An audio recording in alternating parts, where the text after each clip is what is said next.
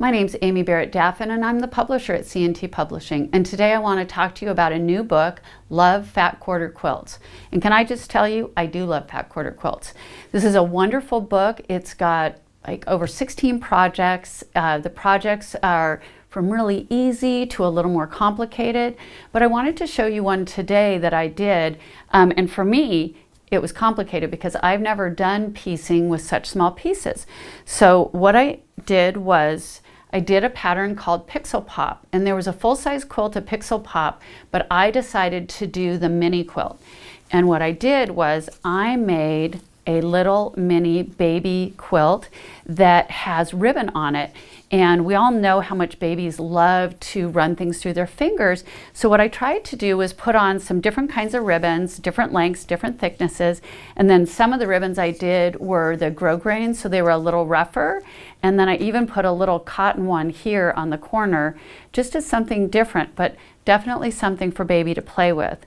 So why was this quilt complicated for me? Because these are all 1.5 inch pieces to start, and they sew down to 1 inch. And as you can see looking at this, not all my seams line up perfectly, but for me, being the first time I've done 1.5 inch piecing, I was pretty happy with it. I was happy with how it turned out. So I'm just gonna show you a little bit of cutting, and then that'll be it. So this is from Love Fat Quarter Quilts, and these are some of the fabrics that I used, and I'm going to use Alex Anderson's method of how she holds her fabric and cuts. Let's see, I don't think my rotary cutter is that sharp. And now I've got my 1.5 inch strips, and then we had to make 1.5 inch squares. So I'm gonna go ahead and start at this end, and I'm just gonna cut off, I'm gonna line that up, there we go. I'm just gonna cut off this little piece right there. So I'm gonna cut some 1.5 inch pieces, and I'm just gonna line up my ruler and cut. And because I'm not setting my rotary cutter down, I am not closing it. If I were setting it down, I would secure the blade cover and I'd move it. I don't always remember to do that, but I've been getting better at remembering to do it.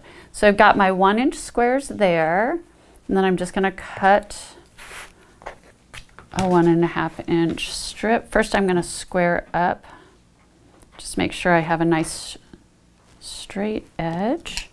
I'm gonna pull away the safety. Get rid of my little scrap.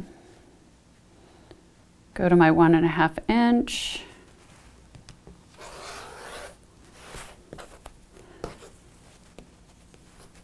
Set it over here. Cut off a little piece just to make sure I have both ends.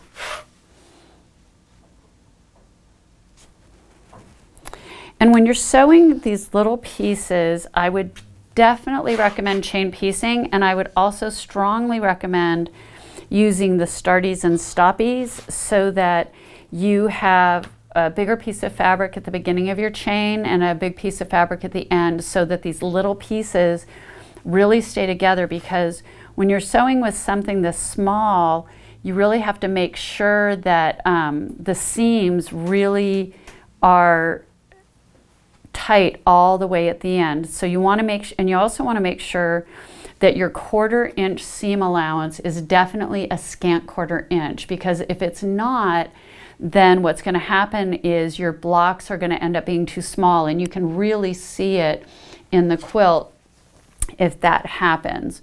So this is what it turns out to be, and I probably got this done in about from cutting to finishing quilting and binding.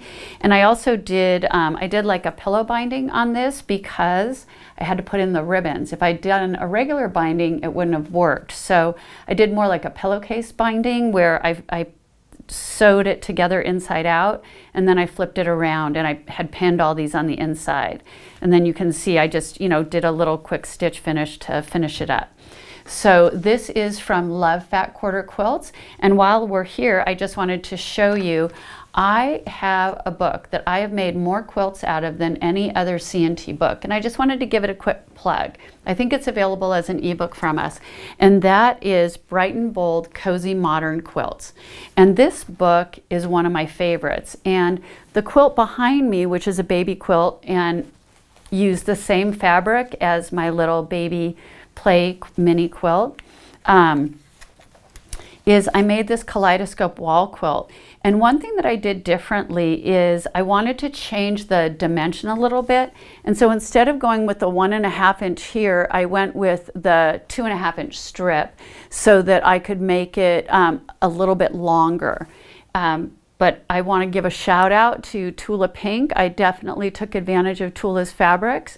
But this is one of my favorite books of all times. I haven't made every quilt in the book, but I've made probably 6 or 7, which is more than any other book I've ever made. So that's Bright and Bold Cozy Modern Quilts.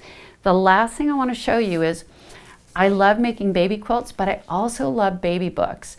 And I have a favorite baby book of all time, and I think my older son Jesse would tell you this is for sure my favorite book of all time, and it's called Love You Forever. If you haven't seen it, I think when you're giving someone a baby quilt, it's a great add-on gift. So just a plug for my favorite baby book. And remember, give me a thumbs up if you like the video. If you have any questions, please put them down in the comments and I will answer them. And don't forget to subscribe to our YouTube channel. Thank you so much. Bye-bye.